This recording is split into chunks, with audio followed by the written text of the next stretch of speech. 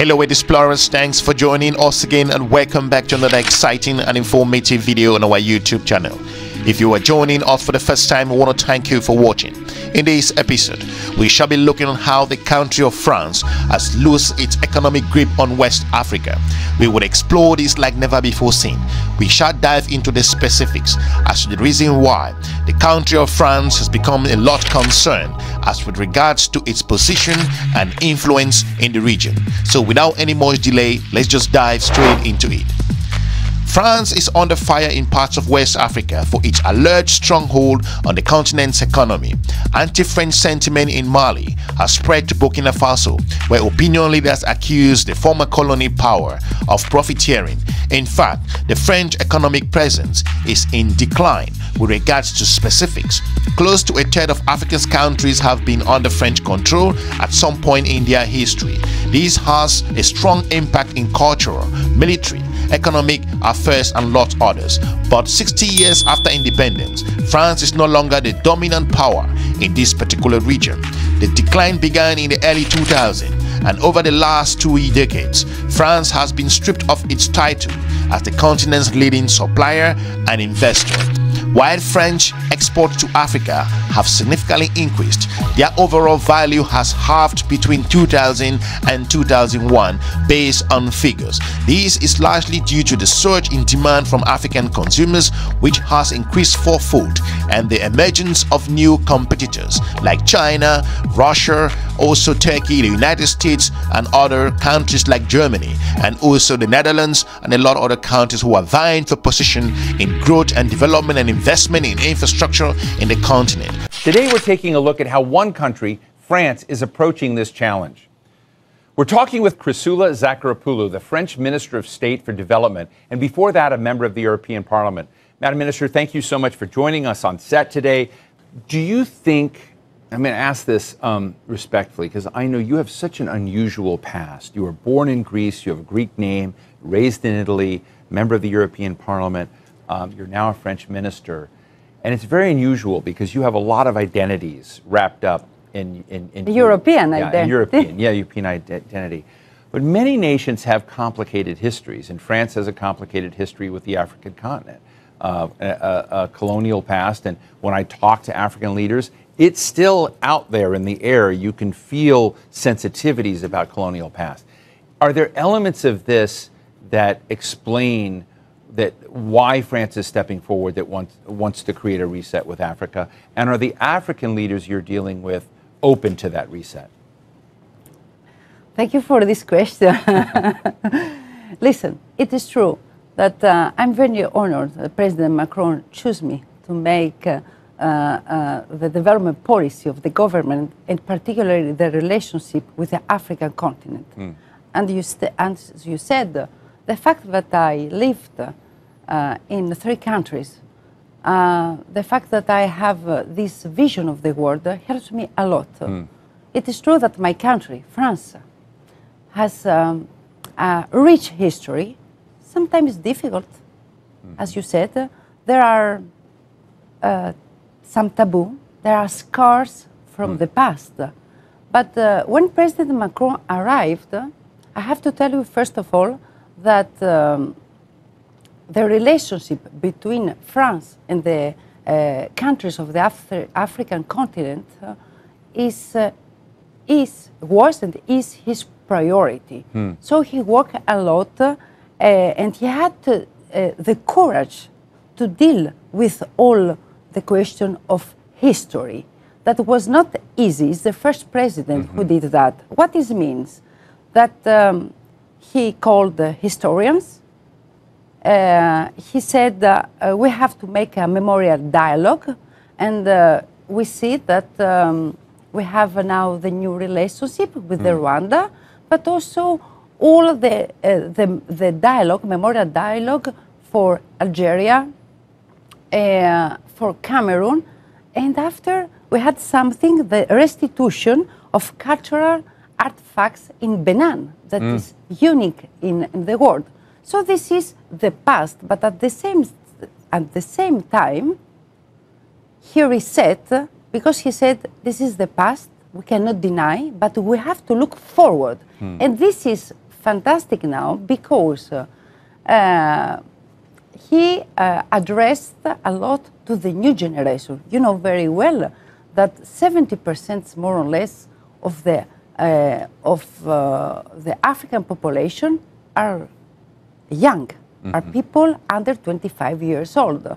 So he said that France is here with a new face, and we want to create a people-to-people relationship. And we go out from aid and we speak about partnership. We want to be partners, equal partners. And this is the new story that we create with the continent, not only with the Francophone countries, with the Anglophone countries, wherever we can create partners. And this is what I do. You know, I'm always on the field. I visited already 20 countries, and I can tell you that we change this new narrative.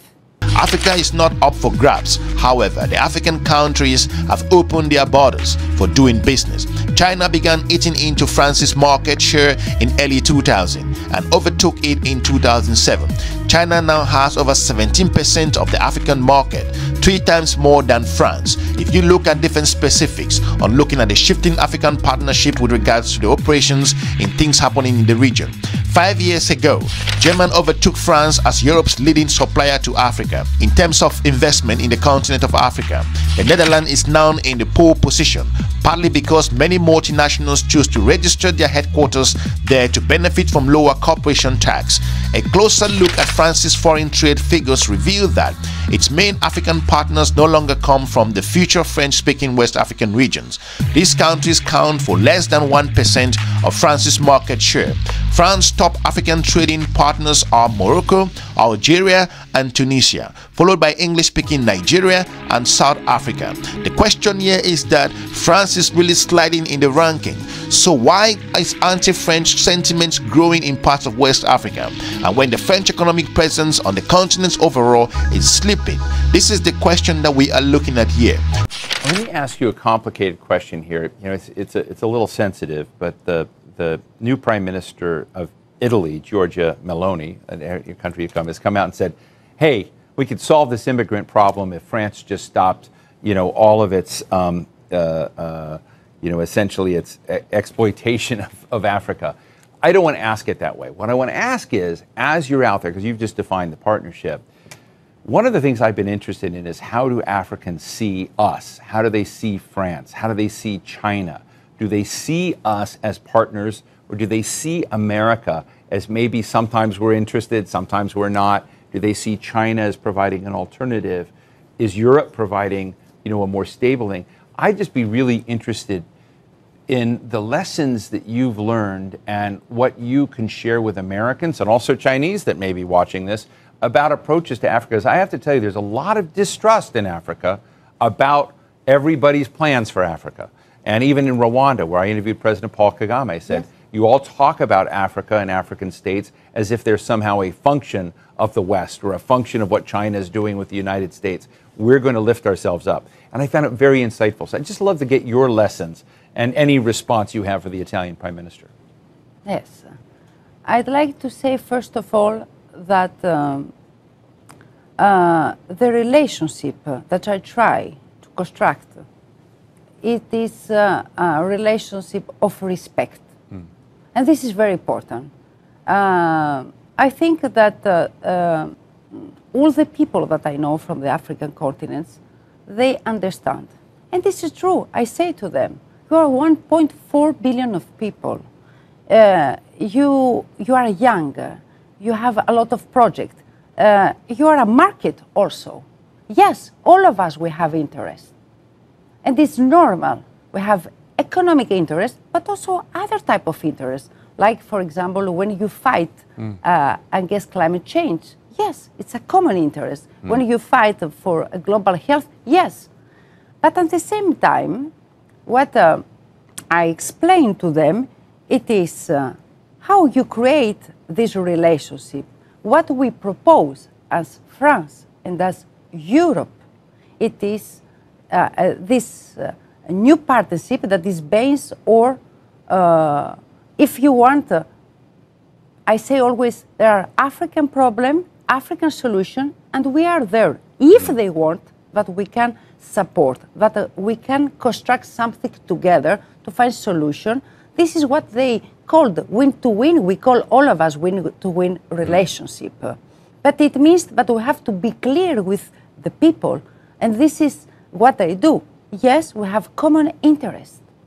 But, and what I say also to the Americans and to all, we have to respect the African continent.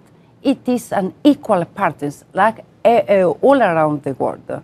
So what I have to say to Madame Meloni, I know very well Italy. I lived in Italy. I know how the hospitality and the open mind. So I trust the Italian people. Although the West African region accounts for a little of France's foreign trade, France is still the leading European supplier. More generally, accusations that France has too much control reflects multiple grievances that are not always related to the economy. With regards to this, according to the annual African Lead Survey of African leaders conducted by the French Employer Association, known as CIAN, France's image deteriorating year on year in the continent of Africa. France ranks 6th in the list of most appreciated non-African countries, for behind the top 3, the United States, Germany, and Canada.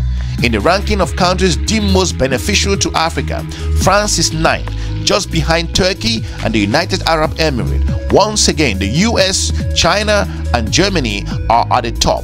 If you are new to this channel, we will encourage you to subscribe and share our videos with your different network.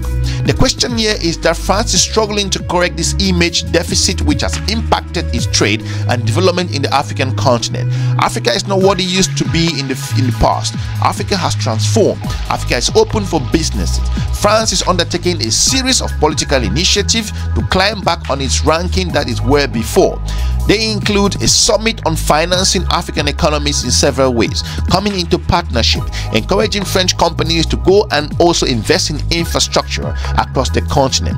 During the last African-France summit in Montpellier, the government targeted influencers and semi-medium-sized enterprises in hope of getting new leaders of opinion on board to shape the France's policy.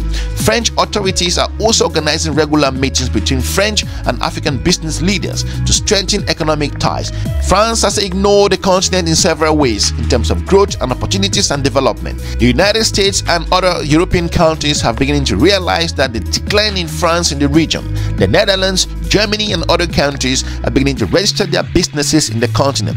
France's position has really declined in recent years, and the country of France is struggling at the moment to also revamp its image in terms of business and development and infrastructural growth.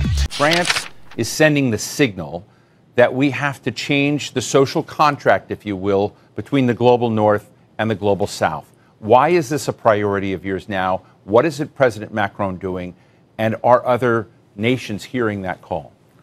As you said, President Macron, from 2017, from the beginning, you know, when he was elected, for him it was very important to have this global vision. You know, when the COVID arrived, with Dr. Tedros, President Macron was in front line because he wanted to support the access to the vaccines. Because he said that we don't leave nobody behind. After we had economic problems in the European level, we had the recovery plan that was about 750 billion of euros. And in 2021, 2 years ago, he organized in Paris a summit to support the African economies. And it was in this case that we start to speak about the reallocation of SDR. And after...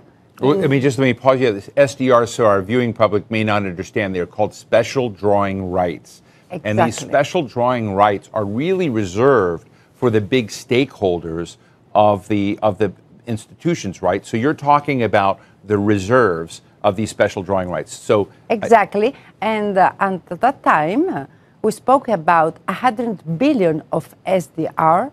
That means that we can reallocate, this was the new, that we can reallocate, we can say, the rich country to the rest of the world. For example, France reallocate already 20%, and we're going to reallocate 30%, and there are many other countries, and we continue to call all the countries to support this, because the Global South needs our help. And, I was with him in September in New York, and he spoke about the new pact with the South. And here we are. So we are here, and in June, we're going to organize in Paris a big summit, a financial summit, where all the countries, all the institutions will be there. You know very well that the vision of President Macron is that Paris is a city of multilateralism. And we're going to organize the summit where we'll have member states from G7, G20, the Prime Minister of Barbados, Mia Mottley, of course, but also from African countries, the low-income countries. It will be an inclusive summit, because we need, at this difficult moment, and with the war of Ukraine, and we see the consequences, the inflation, and also the question of access to energy, the question of food security, so many problems that we cannot face by ourselves. We have to face all of us together. President Macron, I just want to start off on a very positive note in terms of what I think is evolving here. I think there is consensus that is clearly embraced by everyone that we need to address climate and poverty because they go together. There's a nexus. And as it were, we need to burn the candle on both sides. So that's important. So that's agreed. And we all recognize and accept that we need capital at scale to address the key challenges that many countries in the world face, particularly the developing economy countries. And we also would be agreed that there needs to be more cooperation and coordination between your development banks, multilateral development banks, and the private sector. There needs to be coordination so that there is no fragmentation, which you kept talking about. We also need to look at the distribution of the special drawing rights. I find it a bit difficult to be told that this is set in the rules and it will forever be like that, and that it's either you get 0 or you get 34 billion. In our view, this is not a zero-sum game. It's a game where we all need to be dealt with equity in an equitable manner. And there is a need for reform in that regard as well. And the other important thing for this to happen, it will help us not to participate as unequal cousins in these institutions. It will help us to participate fully, and so that we don't have a sense that we are beggars, that we are being dealt with out of generosity. I think it's important in the new era that the world is in now that there should be a good measure of equality among sovereign nations. You know, recently, 7 African countries decided to go and put a call for peace to Ukraine and to Russia. And we raised a number of issues. Zambia was represented, Comoros was represented, Republic of Congo was represented, Senegal was represented, Uganda, as well as South Africa. So we were all represented, and Egypt as well. So we were all at one, that even as we were going to address an issue of the war, which has had a negative impact on the African continent, which is the rise in prices for food, rise in prices for fertilizers, we were clear that we are not going there as beggars. We are not going to ask for a favor to both Ukraine and Russia. We were going there to say, open up the Black Sea Channel so that the grains and the fertilizers should go into the world market. So we were not on a begging mission, even as we are in great need as a continent and all that. That should go to demonstrate that Africa should never be seen as a continent that needs generosity. We want to be treated as equals. Even in the multilateral institutions, we want to be treated as equals. And if our equity is at a low ebb, there must be ways in which that can be addressed. To us, this is very important. Our sovereignty is one of the things that we hold on dearly to. And we demonstrated that very clearly to both President Zelensky and to President Putin when it came to this issue. Even as there were suggestions that, yes, we can donate this, we can donate that, we said, we want you to release these grains and fertilizers to the world market so that the world can trade in these commodities and other issues we can handle in a different way. I wanted to make that point so that it should be understood where Africa has evolved up to.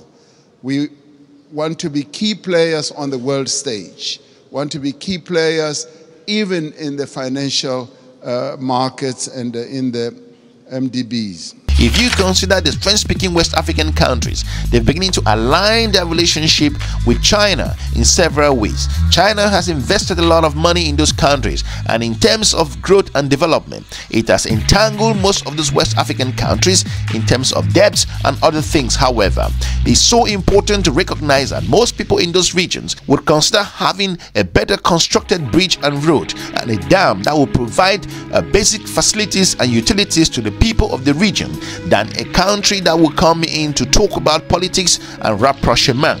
African countries are not what they used to be before. They have transformed in terms of their perspectives, in their operations. Africa has more opportunities, and Africa is looking to do business with those countries that are open to do business with them. However, despite all of these challenges, France still have a significant presence in this region. Well, I want to talk to you about this summit, and I also recently spoke with Barbados Prime Minister Mia Mottley about her Bridgetown initiative, which I'd like to get into. But I think when you think about the challenges that are unveiling right now, and I've recently interviewed the Minister of Finance of Jordan, the Minister of Finance of Rwanda, the Minister of Finance of other developing countries as well, and the regular message I hear from them is that the big nations set the weather for the world, and they're the victims of the weather. And whether it is focused on food security, as you said, or climate expectations, Malawi having one of the largest and longest period of cyclones in its history. You go to the Bahamas and a hurricane sat on top of the Bahamas for 48 hours. Major costs and changes. And I understand this French initiative that President Macron is taking on. But where is the United States in this? Where is the UK? Where is the G7? Why does it take a summit in Paris to move to help some of these countries? Listen, we live in a difficult period. As you said, we have to face an overlapping crisis. And this is difficult for all the economies, and particularly for the fragile and the low-income countries. And you know, I was here in October during the annual meetings here in Washington, and the American push for this reform of the World Bank and all of the G7 countries. And we see now that we understood, all of us, that there's no time to lose. It's time for action. because you spoke about climate change. We know very well, if I take the example of Africa, they blame us, the rich countries. They say that you live your life, but the pollution from our continent, it's only 3%. So you have to help us, because if we have to face the climate change and we have to invest on adaptation, mitigation, we need money. And this is why this is a very important meeting here. And I think that is the first time that concretely all the stakeholders agree that we have to move on. So this year is very important because we start here, but after, you know, we are going to have the G7 meeting, after we are going to have the Paris Summit, G20, the evaluation of the SDGs in September, after Marrakesh, and COP28. So the question is that in every step, including Paris, we have to go forward and to deliver. Because every time when you go to a COP28, for example, the question is that we cannot create every time a new fund. This is not the solution. We have optimized already the money that we have. And of course, United States, we know that they took engagement, but after the question is because of the political system that we promised the question of the SDR, the question of the climate finance, that we have to give about $100 billion of dollars. But we know that here the Congress blocked. So it is also for me an opportunity to say to the Congress, please, we need your help. However, this continuous decline will increase if French government does not take a very important step. I want to thank you for watching. If you are coming from one of those countries that you think France has huge influence in your region, let us know what you think. If you think that there are things that France can do to shape its personal image in the continent, we would like to hear from you. I want to thank you for watching The Explorer. We are looking forward to meeting you again in our next episode. Have a good day. Bye-bye.